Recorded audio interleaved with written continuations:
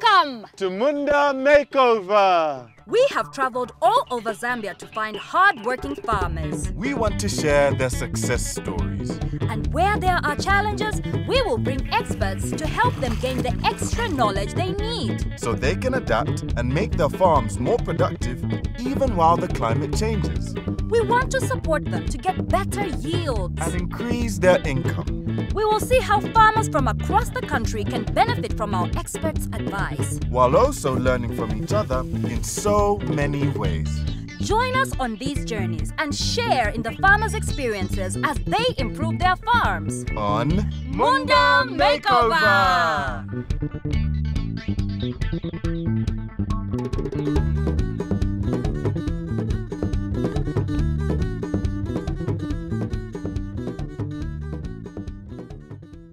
Hey Kachanana. Yes, Kozi. Have you heard the saying, out with the old and in with the new? Are you saying one of us is old and the other is new? I hope not. What I'm saying is, out with the old ways of farming and in with the new ways. Because this week we're visiting a farm that's packed with new ideas. And we plan to introduce even more of our own. So out with the old and in with the new. Let's go. This week, we're in Mwase in Eastern Province and we're visiting Chirwa Chrisave. Chirwa is married to Margaret and they have 8 children. Their farm covers 30 hectares with 18 currently under cultivation.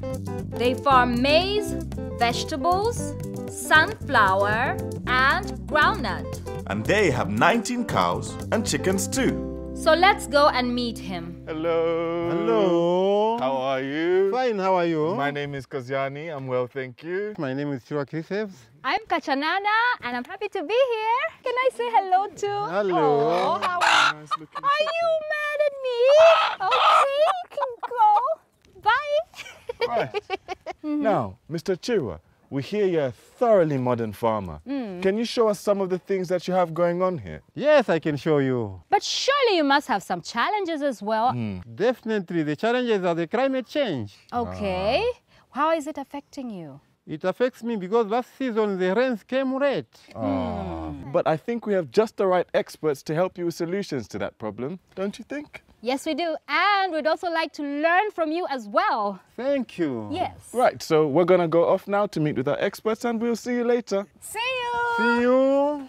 When I heard that the Munda Makeover will be coming to my farm, I was very excited. Out with the old and in with the new. Time to find out about conservation agriculture. I'm bringing Betty from the Ministry of Agriculture to meet our farmer Chirwa.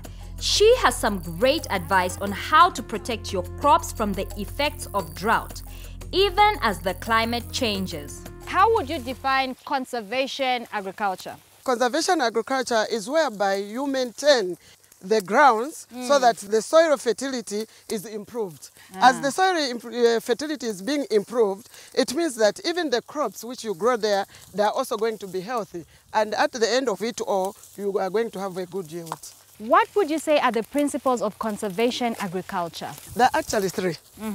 The first one is that you do the minimum tillage, what we call minimum tillage. You don't disturb the land. You only concentrate where you're going to plant the crop so that the whole land is just as it is. Exactly. Mr. Chirwa, are you practicing minimum tillage? Exactly, I do practice. Okay. I do it with the mechanization system using the planters. Okay. Conservation agriculture, you can as well use hand hoes, which we call chaka hoes, or the mechanization which I just mentioned, which are the reaper. You said there are 3 principles. The second principle is actually where you maintain the land with the cover. It could be the crop cover or any other residue which is supposed to be in the field. For example, the soils are not really well covered. You can see there are some spaces here, there are some spaces there, there are also some spaces there. So it needs to be completely covered. Yes, it needs to be completely covered, and at the same time, only where the plants will be planted, that's where the paths will be opened. So, for example, like here, at least this shows that there's a bit of residue cover. Where there are the leaves Where there are the leaves, yes. So this is good for conservation agriculture. Exactly. So what do these leaves really do exactly? How do they protect the soil when they're covering like this? When the rains come, if the soils they are not Yeah. covered, there could easily be runoff. Oh, okay. Meaning that there will be even soil erosion. But at the same time, if we have soil cover, it means that the moisture will be retained. Wow, that's very interesting. Mr. Chirwa, are you practicing this principle of conservation on your farm? Yes, I do practice it. Okay. What are the benefits you've seen so far? I noticed that when there is drought, my crops don't dry up. There is enough moisture and nutrients for the seeds to germinate and produce enough food. When there's soil cover, even his crops, there's enough moisture. Even if there's a drought, at least the crops will still survive. Like here in Irunda's district, you notice that the climate change has really affected us in the sense that the rains were not enough. But those who did conservation farming, for this season, which we are just coming from, they're the only farmers who have got something on the table. Okay, Miss Betty, you've told us 2 principles, and what is the third? The third one is actually crop rotation. Like this season, he plants the maize, then the following season, he plants the soybeans. So what it means is that maize is a heavy feeder, meaning that the following year, we plant a legume crop which has the capacity to do the nitrogen fixation in the soil. Okay, so what the maize has taken out, in the next season, you are putting a plant that's going to put back in. Does it make sense? Let's break it down. 1. Do not plow. Practice minimum tillage by ripping or opening up the soil where you want to plant. 2. Do not remove or burn crop residue after harvest. 3. Rotate crops to keep pests away and to get the most from the soil. Remember, conservation agriculture is a great way to keep moisture in the soil and protect crops even when there's a drought. So, Kachanana, what do you think about conservation agriculture? Because it's simply the future, the future, the future, baby. Joining a cooperative is not necessarily a new idea. They've been around a while. But how a cooperative works, that can be. Let's find out. Hello. I'm meeting Daisy Lunda from the Ministry of Agriculture. She's going to tell us all about the Mwase Co-op. It's part of the project fully funded by the European Union. Firstly, our farmers, their major source of income is farming. So working as an individual, they face a lot of challenges. Firstly, they have to consider the cost of buying inputs. Right. And when you look at the distance where they purchase inputs from, it's very far. Right. Even when they produce the harvest, they have to consider transport costs where they are going to sell their produce. Right. The other challenges that they face as on individual basis is labor. Okay. Most of our farmers, they grow up about 2 to 5 hectares. Wow. So working as an individual on such a large Piece of land. it's really a challenge. Can be.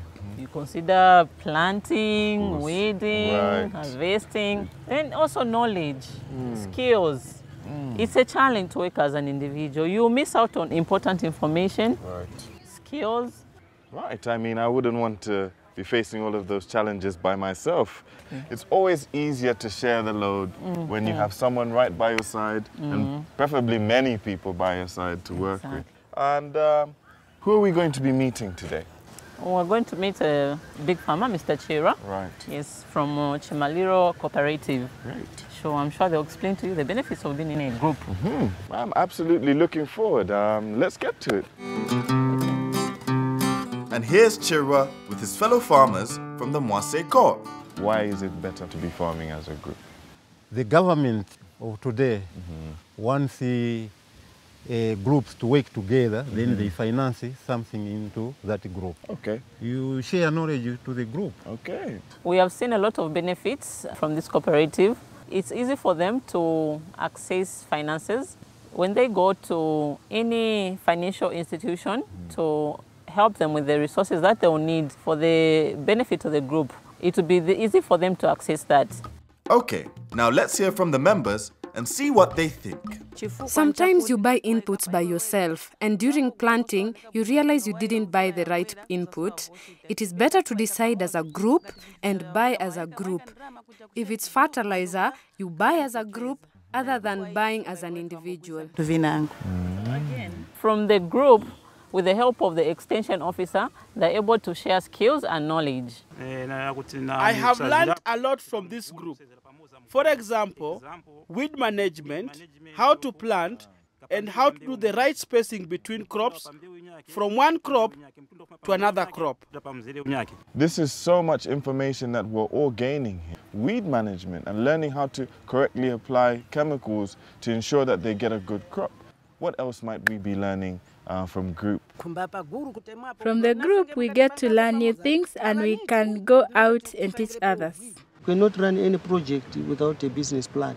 Absolutely. So we have learned about how to come up with a business plan. By now I know how to write a business plan. Ah, fantastic. Yes. Yeah, that would be very good. If we go to one member's farm, it takes us only one day to prepare the land. Then the next day we move to another farm. So as a group, we share ideas, many ideas, how to cultivate. I like that system a lot. Able to share knowledge through cultivating one neighbor's farm and the other neighbor's farm and the other neighbor's farm.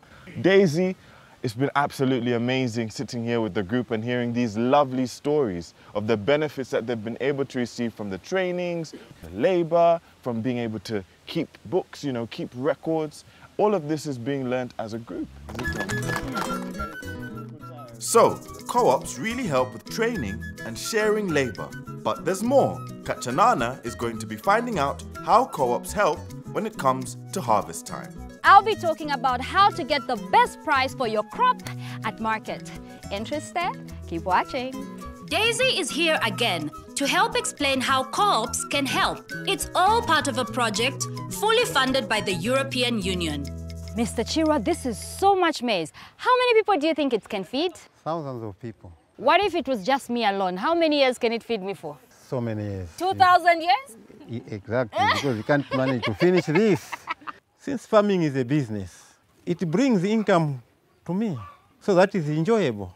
Mr. Chirwa, first things first, what crops are you planting this season? I will be planting maize and soybeans. Maize and soybeans, why? Because you see, maize is for consumption, soybeans is for cash crop to make me generate income. Ah, and speaking of generating income, what's the first thing that you do when you're planting that? Is to put the seed into the soil. Okay, Daisy, is that it? Is that the first thing? Actually, that's not the first thing. No, what is? The first thing the farmer should think about is to plan for the crop that the farmer is going to plant. To plan for the crop? Marketing should be the first thing, because farming is a business. Ah, okay. So how do you go about this? So when the farmer is planning, should think about the crop that he's going to market, where he's going to sell that crop, at what price that crop will be sold, not forgetting the cost of the inputs that will be involved, considering the area of land that he wants to work with. Okay, Daisy. Sure. But how can a farmer get all that information when they're just at the beginning? They have officers that can help them, extension officers, even the marketing departments at the Ministry of Agriculture can help them. Tell me more about how you research the markets. So what a farmer should consider is the cost of inputs for that particular crop, the demand for that particular crop, the price of the produce, and the availability of the markets. Okay. Now, I would like to know now, Daisy, you've determined the market, you've planted your crop, and you've harvested your crop. What next? What is the next step? The farmer should think about aggregation. Okay. And aggregation is where each individual farmer brings their produce together at a particular point.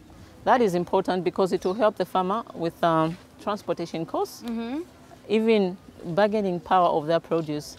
They'll have a higher say in the price of their produce. Because they're the ones, in actual sense, who have been involved in the production and they know their costs. So they'll bargain for a higher price for their crops. Okay. Mr. Chirwa, as a cooperative, can you tell us how you yourself have benefited? I've benefited a lot. Dividend from there, which we received from a cooperative after selling the produce. Okay. It's easy for them to be linked to other stakeholders. Okay. Yes, like for agro dealers, if they want to do group purchasing, it's easy for them. They can also do outgrow scheme. It's very important. How does group purchasing work? Well, group purchasing is where farmers put together their monies to purchase inputs. They select a supplier who will supply them with the inputs that they require. It's possible for them to have a discount, sure, unlike buying on an individual basis. And they can get their inputs in bulk at once. Mr. Chirwa, what is the most big thing that you've gotten through group purchasing? Transportation, if you put things together, transport becomes very cheap. Well, that's all very interesting, but let's make it make sense. Let's get down to the details. Co-ops help cut the price of transport, saving money. Aggregation means buyers come to you rather than you having to find them. And co-ops mean you get a better price as there is more to sell.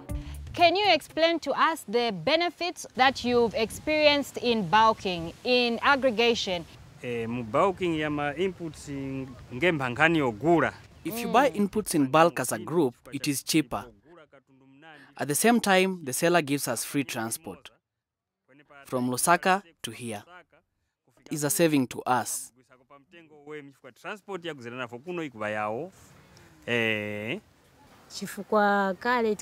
Before we started bulking, we used to sell our farm produce at a very cheap price.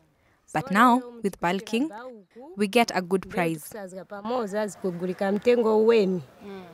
other benefit is we bring the market closer to us. So in aggregation, we bring those buyers closer to us.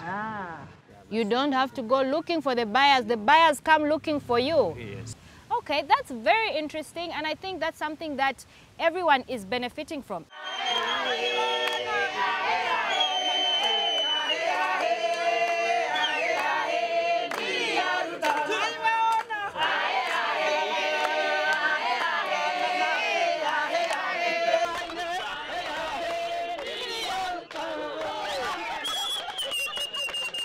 Actually, the family is very excited with the farming, but not all of us we can become farmers. That's why I send children to go to school to learn various things, so that maybe some can become farmers, some can become doctors. About 4 of them is studying a degree at the university, agriculture, engineering, which means the knowledge which is going to get there is automatically for farming. Sometimes I feel farmers think mechanization is not for them. It's too expensive. Some would rather trust in the old ways. But if you think the same, I think you'll be surprised by what we find out next. Our farmer Chirwa has purchased a 2-wheeled tractor together with a 2-row planter attachment thanks to advice he received from FAO, the Food and Agriculture Organization. It's all part of a project fully funded by the European Union. So I've asked expert Mwase to help us find out how this can not only increase yield, but over time can help increase profits too. This looks like some heavy machinery. I don't know if I'm strong enough to operate this on my own. Yeah, you just need the manual, that's all. And it is user-friendly.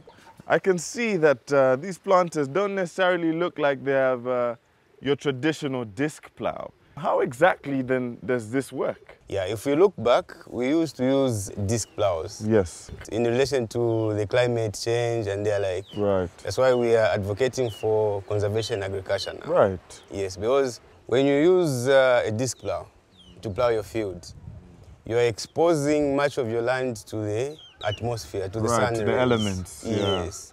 Meaning you'll be losing a lot of water during the day. Right. If you did the reaping, those lines will act like they are conserving moisture. Fantastic. Yes. Mr. Chirwa, have you really seen how this has improved the way you farm? Before this, I could only manage 7 to 8 hectares. But that now, after purchasing this, I'm at the range of 15 to 20 hectares. Wow, that's a lot of hectares. Yeah. Another thing that is helping out our farmers, it is because he's using this to hire it out. Right. It is increasing income at a rapid rate because they hire on planting, right, on transportation. Right. All these are my income. So you're not just hiring it out on one basis. No. Like you said, the more you can reduce on labor, the more you have time to manage other activities around the homestead. Yes, the more you have money in your pockets. Exactly. Yes. This is a very, very good investment. Yeah. So as we prepare the tractor, let's break it down and get down to the detail. A tractor with a seed planter like this is a big investment. But think of the savings that build up over time. Labor costs can be reduced by as much as 75%. Time savings by as much as 50%. Then there is the extra income from hiring the tractor out, as well as savings in seeds and fertilizer, as we will see now. And here it is in action. This looks amazing. I can see the tractor is very busy already. The man looks like a professional. He's just riding it very easily. Yeah? Usually I see these tractors with one planter, but you've got two planters attached. Huh? The two planters at a time reduces time. Yeah, so you work twice as fast. Yes. One movement, it has the 2 rows. Exactly. Second movement, 4 rows. I see, exactly. How does this thing work? Those yellow containers, we put fertilizer. Right. The red container is where we put the seed. Right. So what does the first blade do? It breaks the ground and the chaps so that they can disturb the planting system there. Breaking through the ground and creating the rows? Yes. And then when we come to the middle blades, they look slightly different. They've got a sort of angle. When it moves, then it opens. The seed drops, it closes. Wow. It literally looks like it's swimming in the sand. What's the next part that's coming at the back here? There is a wheel there. Okay. It has a spring there. Right. It is a balancing. So when the ground is uneven, you have the springs on both planters to ensure that the seed is planted at the same level. I see, I see. Yeah, that's very smart technology in a simple looking machine. The spacing bar on the back of the planter can be adjusted to get the exact measurement recommended for the seed being planted. How long would it take before that you had these machines to come and help you doing this? You know, when you do manual, it would take maybe 6 or 8 hours to do. How many people would it take to do the work in those 6 hours? In manual, so many people. Right. Labor is too high. But with this machine, it's only 1.5 hours in a hectare. Wow. It only takes 1.5 hours to work on about a hectare. Yes. Exactly. But the operation is done by one person. So what was the quantity of fertilizer and seed that you're using compared to now that you have this very smart tractor? In manual, it's not done effective because you might drop the fertilizer too much or less. Okay, so you also run the risk of putting too little, not only too much. Yes, but with the machine, when you calibrate it, it is the same size. Right, so the calibration with our tractor and the planters here, we make sure we put all our settings in correctly. Shows that we have just the right amount of seed and just the right amount of fertilizer. Exactly. Thank you, Mr. Chirwa. So I'm sure you can agree that this new technology not only works faster than the old ways, but over time, it works out cheaper too. To those who are afraid for mechanization, they say it is very expensive. It's not expensive because there are NGOs which allow you to pay in bits. You are given maybe a grant of 3 years. I think it's very simple to pay that in 3 years' time. Actually, let them not be afraid.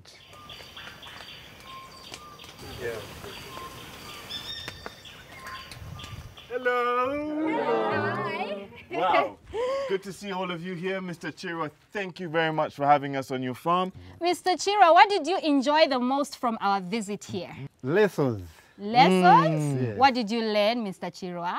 Conservation. Conservation, right. So, okay. Yeah, you learned a little bit more about conservation of farming. And when we come next time, what should Kachanana and I expect to find on this farm? Big tractors than that one. Absolutely fantastic. Honestly, we've also learned a lot from you as well. Very true. So it's now time to say goodbye to you all. We'll see you next week on another episode of Munda Makeover!